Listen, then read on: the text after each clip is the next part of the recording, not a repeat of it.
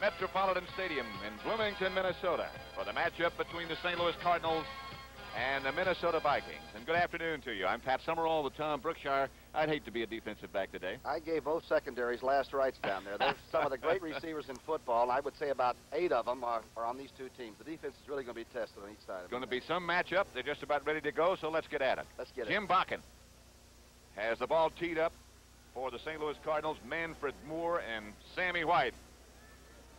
Back deep for Minnesota. Moore is the guy in the middle, and he's the guy that Bakken would like to avoid if he can. He's leading the NFL. Manfred Moore at the 11. With a wedge in front of him, he breaks to the outside and got some Bakken. Oh, what a shot. Steve Jones down on the coverage for the St. Louis Cardinals. Voigt goes out.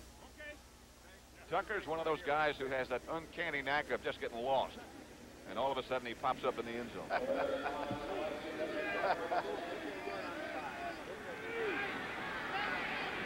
Third down and 5 at the 10. And Tarkenton making motions like he might run. Tucker had it and dropped it at the 6. House will tee it up for Fred Cox.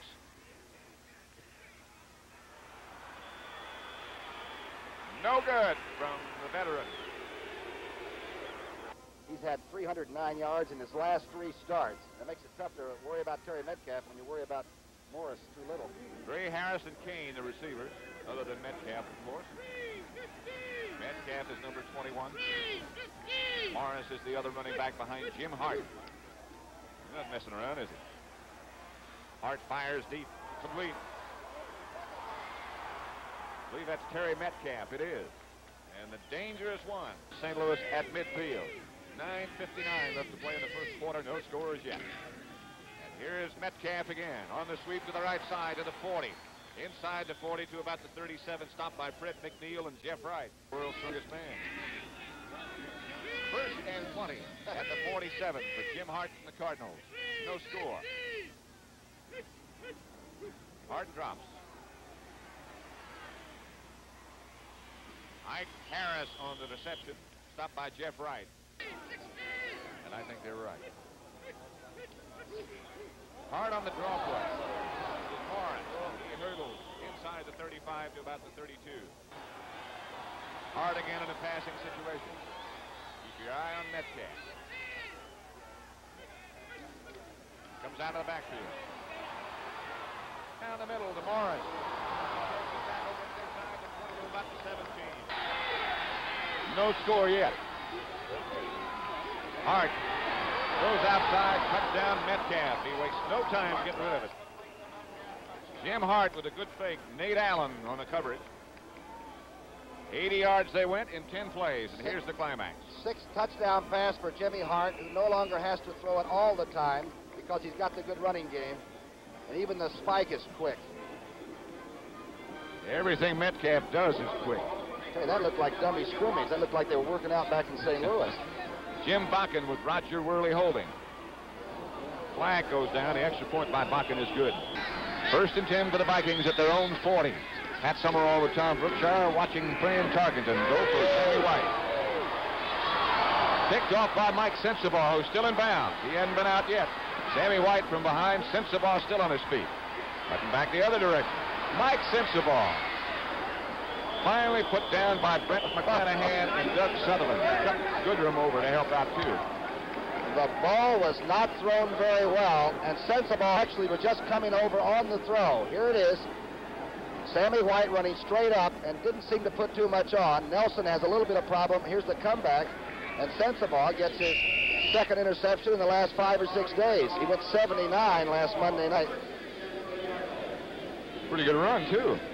Not bad for an Ohio Stater. Of course, they learn how to run under Woody Hayes, or they can't even go to school there. Now he's nailed. McClanahan put him down, and Jim Hart, the Cardinals have a first and 10 in Minnesota territory.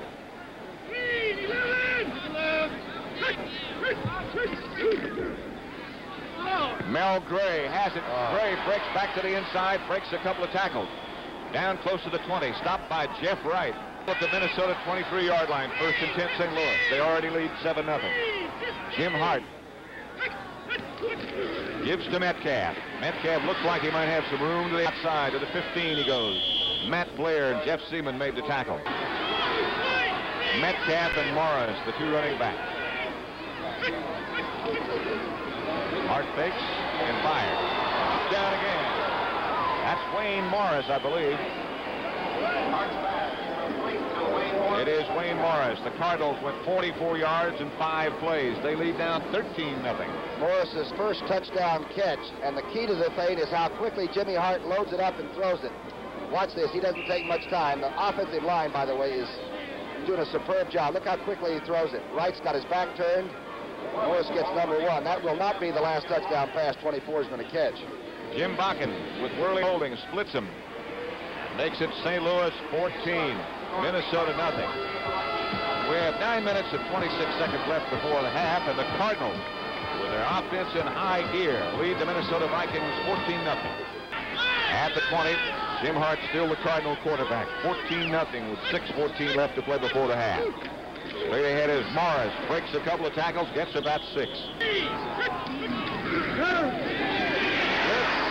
Got rid of it. J.D. Kane has got blockers in front.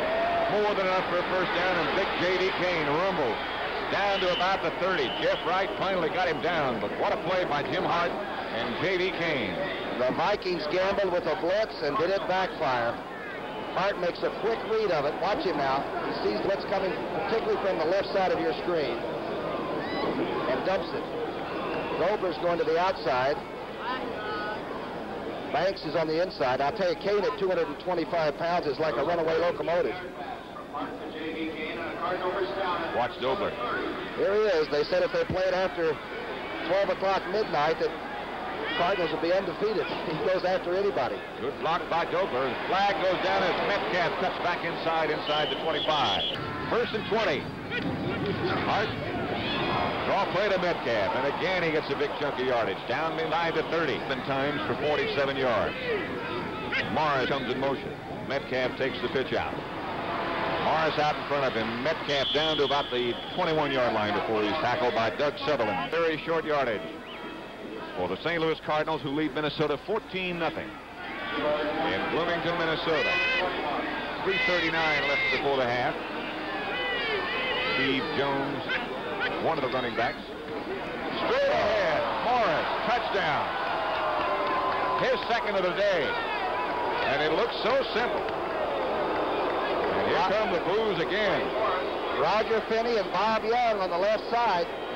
They just took Alan Page and Mulaney and buried him. Let's watch it. Page was on the nose. They just blew him right through there. And we've said earlier, he hits the line at full speed. He's flat out after 2 steps. 80 yards in 7 plays for St. Louis. It is now 20-0. St. Louis over Minnesota. Extra point is blocked. No good by Bakken. So the Cardinals' lead remains at 20-0. St. Louis leads it 20-0. Tarkenton drops straight back. Fires into the end zone. Almost picked off by Roger Worley. Sensabai went back into the corner too, didn't he? No, that's Roger Worley. Almost ended up on the pipe. Now he's sitting down on it. Yard field goal attempt coming up here by Fred Cox. With Paul Krause holding. Cox drills it. Not good again. And again the Blues welcome Fred Cox. That's 4 in a row he's missed, including last week. The Vikings get there, and again, they get nothing. When you win games in the last minute, like the St. Louis Cardinals, you got to have heart. That's why we're called the Cardiac Cards. Hello, I'm Dan Deerdorf, and I'd like to show you where I live and work. This fantastic gateway arch stands for the settlers and trappers who came through here on their way to explore America. Some of them stayed and passed on their pioneer spirit. That's why the arch stands for a new St. Louis, too. For our new stadium and a rebuilt downtown. For new riverboats on the Mississippi. New parks and fountains, and people enjoying their town. These people are United Way volunteers. They're neighbors, fans, and teammates working for the Boy Scouts, Salvation Army, and many other agencies funded by our local United Way. They're proud of the Cardinals, our city, and our United Way. I guess you could say they have the spirit of St. Louis. For all of them, we'd like to say, thanks to you. It works for all of us, the United Way. Blues come trickling down the stands for Fred Cox.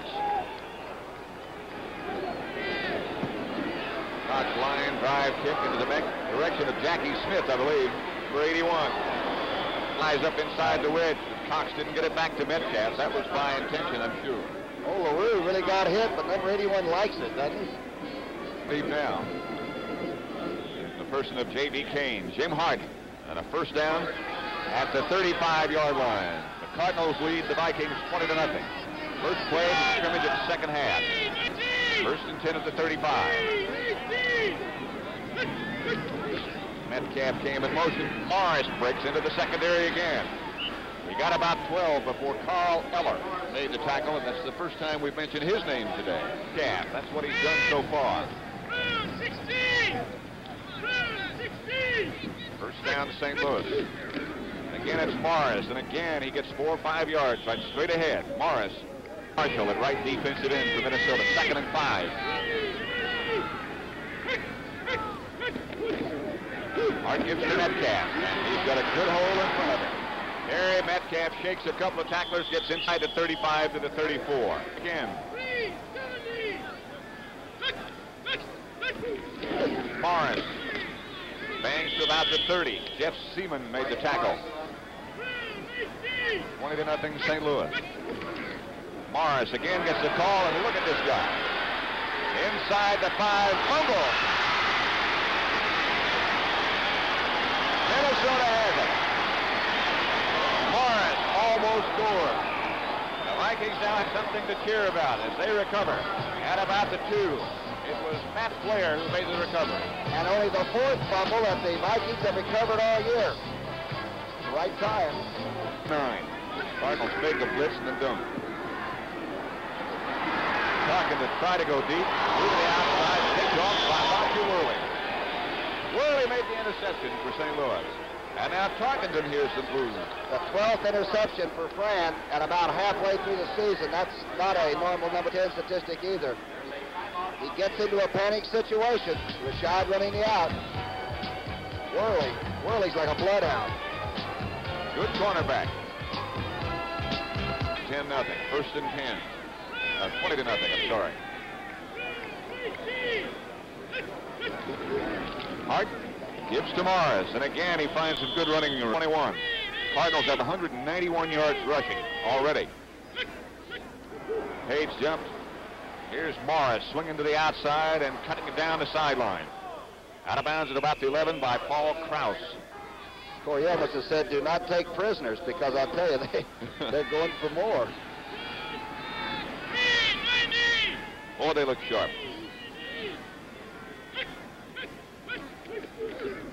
Nothing doing this time as Alan Page, with that quickness, beat the blocks. Now, no gain on the last play, so it's 2nd and 10 at the 11. Metcalf swings around to the outside. He's going to score. He does. Into the end zone is Terry Metcalf. The ball came loose, but he was already in. They put Gray and J.V. Kane in left formation, ran to the weak side, and made it look incredibly easy, and Carl Eller never showed up, neither did Blair. 35 yards in 6 plays, a touchdown by that guy, Terry Metcalf. Here he is. Banks goes onside, there goes Eller. Able to leap buildings with a single bound. Jim Bakken will try. Worley holds, and it's good. St. Louis now 27. Minnesota nothing. We have 7 minutes and 5 seconds left in the 3rd quarter, with the Cardinals looking tough.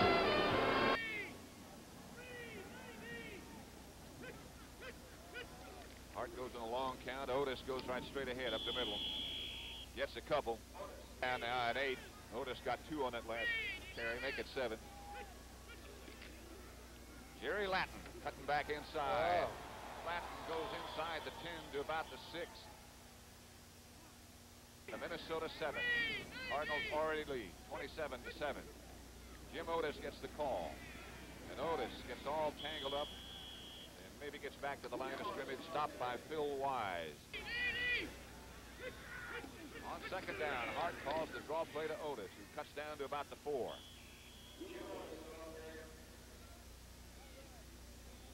Scott Studwell filled the middle. 2 minutes, 40 seconds now left to play for Jim Hart and the Cardinals. It's been a pleasant afternoon in Bloomington, Minnesota. They lead 27-7. He's earned it, I'll tell you. He was in St. Louis before Coryell when the people were yelling for his hide, too. And Jimmy Hart and this whole bunch have done a heck of a job. They're a team to worry about down the stretch. You bet they are. 3rd and goal. At the 5, Jim Hart looking. He gives to Latin again, and Latin cuts back inside. Comes close. Jerry Latin did not quite score. 2 minutes left to play. St. Louis has a 4th down. Looks like about a foot to go for a touchdown. They lead already 27-7. You know, with the offense that the Cardinals have, their defense actually has spared a lot of problems because the Vikings have moved the ball at times pretty well, but they're down knocking again.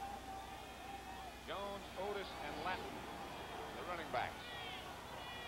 Latin comes in motion. Otis fakes. Burrows straight ahead, did not get in. Middle of the defensive line, rose up to stop him. Jim Marshall, James White, and a bunch of others. Let's see if Otis's foot slips. Now, you're right on the line of scrimmage. Notice how they're down on the 2-point stance on the line of scrimmage for the goal line. Straight ahead's all they want to think about. Purple wave came over the top. Here it is again, from a different angle. Handoff wasn't real smooth. A new quarterback for the Vikings. That is Tommy Kramer, a rookie from Rice. Hasn't thrown a pass yet. This would be a tough place to load it up. 1st and 10 in his own end zone. Kramer throws out to Sammy White. White cuts back inside, gets to about the 6. Kramer, as we told you before, has an excellent arm. 3rd down. That's the time remaining. Cincinnati comes here next week against Minnesota. Almost picked off by Eric Williams. Cardinal linebacker in good position. See this team in December, the team in red and white. Jim Otis spins back to the inside and stopped by Scott Studwell. And now we're down to 1 minute left to play. Quarterback is Bill Dunkers, number 10. The other number 10 hasn't been a good day, has it, Fran? He's never been hurt, but I'll tell you, he feels it right now. He is a very professional person. Clock runs away.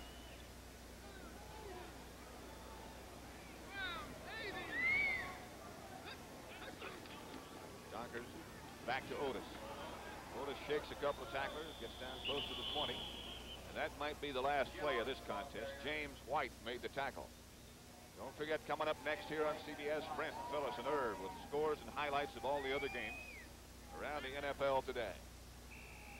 Cardinals should be 10 just to let it run out. Bud Grant could have won his 104th game today. So the Minnesota record will drop to 5-3. The St. Louis record goes to 5-3. Tom, you have to give a lot of credit to all the Cardinals, but certainly Wayne Morris was very, very impressive. I like the St. Louis offense because it is extremely aggressive, and it's nasty, and it's sans arrogance sometimes. They throw the ball in your face, but I'll tell you, they can play football. There goes Bud Grant. It's going to be a very quiet Minnesota locker room. I don't know. He might explode in that locker room today. Okay, this is Pat Summerall saying so long. For Tom Brookshire, now we get to CBS Sports Control and Brent Musburger. Big offensive lineman. You know, we usually talk to quarterbacks, right? Well, we're going to take you now to a couple of guys who do the dirty work. Bob Young and Conrad Dobler, the offensive guards for the St. Louis Cardinals. Gentlemen, welcome to the NFL today. Nice job this afternoon. Bob is 64, Dobler is 66. And Bob, let's start with you. Why was it so easy today against the St. Louis Cardinals? You really dominated them. Minnesota Vikings. Minnesota Vikings, I think, who we played today.